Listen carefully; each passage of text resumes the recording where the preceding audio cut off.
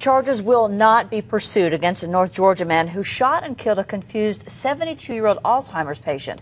Good evening, and thanks for joining us for News Channel 9 at 11. I'm Kim Chapman. And I'm Josh Rowe. One day before Thanksgiving, Ronald Westbrook wandered away from his home in Chickamauga. Several hours later, he was shot and killed by Joe Hendricks. News Channel 9's Kelsey Bagwell joins us now to discuss why Hendricks is not facing criminal charges. Kelsey.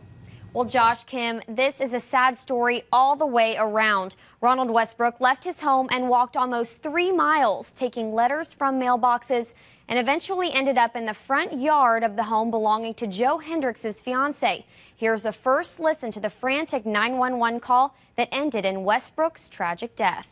What is that, Ronald? The doorbell three or four times. He's ringing the doorbell right now. Okay. Terry Husky and her fiancé, Joe Hendricks, were woken up by someone trying to get into their home.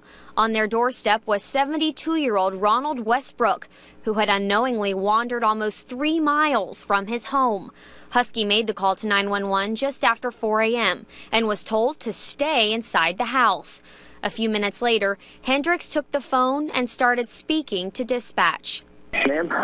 Yeah. I shot this guy. You shot the guy? I shot the guy. What did you shoot him with? I shot him with my firearm. He came advancing towards me. Hendricks shot Westbrook 4 times using a .40 caliber handgun. When asked if Westbrook was breathing, Hendricks said no. Why did you go outside? Why didn't you stay in the residence? Because I saw him in the window go around the house. So yes, but you should have stayed inside the residence.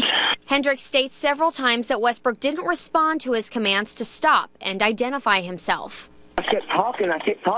He just kept advancing. He wouldn't say anything to me. What Hendricks did not know is Westbrook suffered from Alzheimer's and often had trouble communicating. Exactly 3 months after the shooting, Walker County District Attorney Buzz Franklin announces they will not pursue charges against Joe Hendricks. Well, each case is unique. In this situation, I think it's the facts that were revealed after everything was done that just make it more tragic than it was already. Franklin says the family understands his decision. Remarkably understand they're a very strong family, very good group of people. And in fact, after sitting there and talking to them about Mr. Westbrook, I wish I'd known him in his lifetime. He sounded like a great guy.